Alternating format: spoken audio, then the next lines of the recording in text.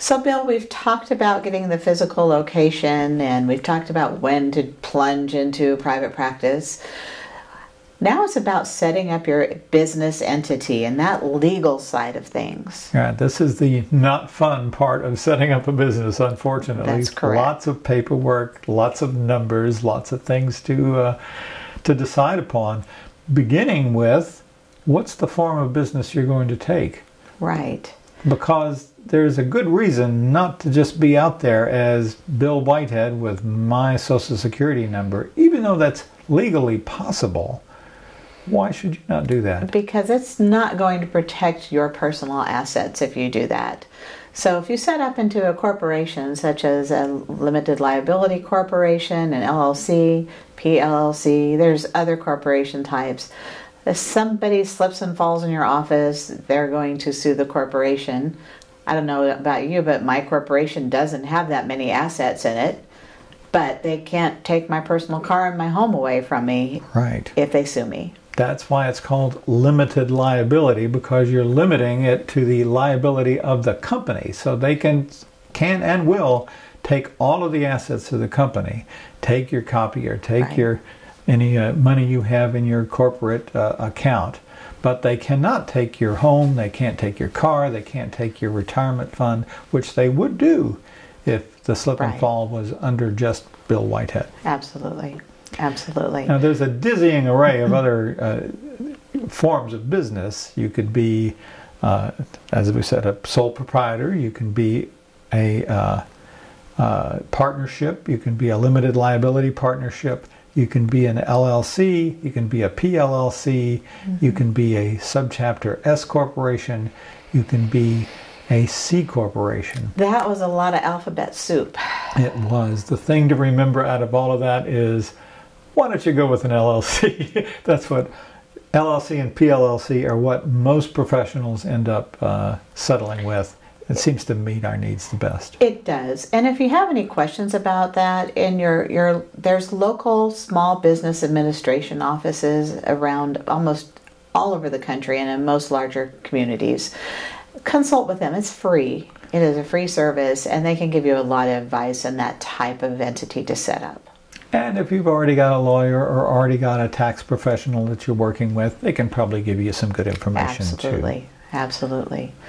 So along with setting up an entity comes some numbers. So we talked about the alphabet. Now let's talk about numbers. Okay. And one of those numbers that you need is what's called an EIN, an Employer Identification Number. Well, I'm not going to employ anybody, Bill. It's just me. I know. Isn't that strange that they would call it that when it has nothing to do with being an employer? If it's just you, you still need an EIN, Employer's Identification Number. It's just a term. Yeah, and I happen to know that you can get one free. All you have to do is go to the IRS website. So you don't have to pay any money to get it. Just want everyone to know that it's free. 15 minutes and you've got one. And the nice thing about that, if you file insurance, if you put your Social Security number on that form, guess what? Your identity is going to be stolen in no time flat. But with an Employer Identification Number, you're putting that in the place where your social would go, and you're protected from that. Right, absolutely.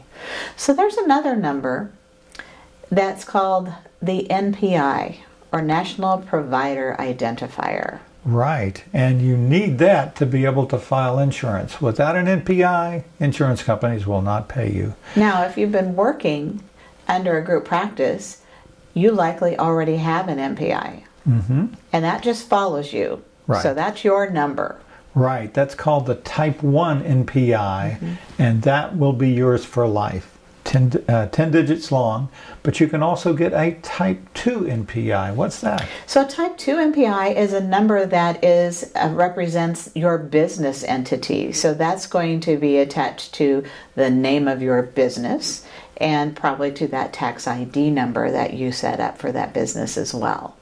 Now it's really neat because a Type 2 NPI number, getting that, and when you credential with insurance companies, it means if you ever do want to grow into a larger practice than solo, it makes it very simple to do so. Much easier than if you got the credentialed with the insurance company just under your own NPI or your own social. Correct. Makes it much easier going down the road. Correct. Yet another number to add to the confusion is a taxonomy code, which probably doesn't mean that you're a taxidermist, right? Doesn't have anything to do with taxes? No, it's a peculiar term. Yes, it is. Tell me what it means. A taxonomy means who are you? It's identifying you as a professional. What kind of professional are you? So a social worker will have a taxonomy code, a psychologist will have a taxonomy code, a licensed professional counselor will have another taxonomy code. By the way, it can be confusing because you could be in more than one category and yet you can only have one code. The important thing to remember is it's not a big deal. Just choose one. For example, for psychologists, there's like 4 different codes that all say that you're a psychologist. Just pick one. There's some other paperwork that it's helpful to have, it's not required, but you want to have some brochures, you want to have some business cards, and that sounds funny in this electronic age that you would still need a brochure. What's the point of a brochure? Well, a brochure is going to be a good advertising for you, and people pick it up. Even if their clients come into your office the first time, they'll pick it up. They might give it to someone else. People don't tend to throw those away too much. They tend to leave them sitting around. Right. And if you ever give a public presentation, that's a place to have a stack of those brochures. It is. Something for them to take. And in the waiting room, as you say, to give to their friends. Make it nice. It's worth paying a professional a little bit of money to make those look nice and give your business an identity. Even though it may seem antiquated in these electronic days, I always gave out a business card that had the next appointment time written on the back of it. And the reason for that was I want my business card to go around. I want copies of my business card everywhere all the time. And that was a way of getting a lot of them out, as well as being a nice reminder for people who may not be electronically sophisticated and don't have Google Calendar on their phone. Absolutely. There's a lot of nice designs out there, but I still think it's nice if you have the money to hire someone to kind of help you develop an identity for your business. There's another set of paperwork to talk about, and this is paperwork for your clients. So this is really about a legal process here, Bill, okay? That there are certain things that your license and your ethics require you to disclose to patients about what their rights are and their responsibilities are in this relationship that you have, this professional relationship you have with a client. So you could produce just this dizzying array of documents for your clients to sign, but the good news is you can put them all into one document so that there's just one signature, but in there will probably need to go consent to treatment, HIPAA disclosure that's required by the federal government, that you have to tell them in some detail about the privacy of their information. Right. You might want to put their fees in there. Absolutely. You might want to put in your no-show policy. You might want to put in emergency contact information and what to do if there is an emergency. You might want to put in there duty to warn and limits to your own liability, what to do in case of an emergency. Right. A lot of information that's going to protect you as well as being legally required. Right. And if you take insurance and they're giving you permission to file their insurance claims, and this can be a lengthy document, right? Yes, there can be a lot in there. So you can look up some sample ones of, on the internet. You can do a Google search and do some sample ones, but I would really start with your ethics and license to know exactly what you need to have there as a minimum and go from there. And certain things like with our practice management solution therapy appointment, those forms are already available. Right. So all you need to do is customize them to make them your own. I would probably still run them by a lawyer or somebody just to make sure I'm not missing out on anything. Because laws change, and laws change differently in all 50 states. They do. And so it is a good thing. This is an important document, and so maybe worth a couple of $100s to have your lawyer take a look at it. Absolutely. There's another important document that I have for patients, and most therapists will call it part of the intake process, but that is a patient biography. And it's a set of questions I have that ask them about their symptoms, that ask them about relationships, living situations, illness, medications, past problems, and it's quite a lengthy document. And I used to have them come before session, like 20 minutes early to complete it, right? But now... Therapy appointment. Yeah. Now all of these things can be done and signed online through practice management software like Therapy Appointment. So as they're setting up the appointment, perhaps doing it online without you even being aware that they're doing it, they're automatically given access to these documents to sign and return to you electronically, and fill out the biographical information form and return it to you electronically, so that all of that just shows up in your software at your office without you having to lift a finger at all. It's a real convenience. That is real convenient. Of course, you still want some paper copies to give to patients who might not use technology or have access to that. Right. It's becoming a rarer and rarer breed, but there still are those Luddites who just don't have a computer and don't know how to do it. You know, a part of that document should be your fee structure. How do you know what to charge? Right. I have seen with new therapists, several of them undercharging for services, and Bill, I think this comes out of when you are in your supervised practice. Many of us are in situations where we're working with clients who are paying very little for therapy.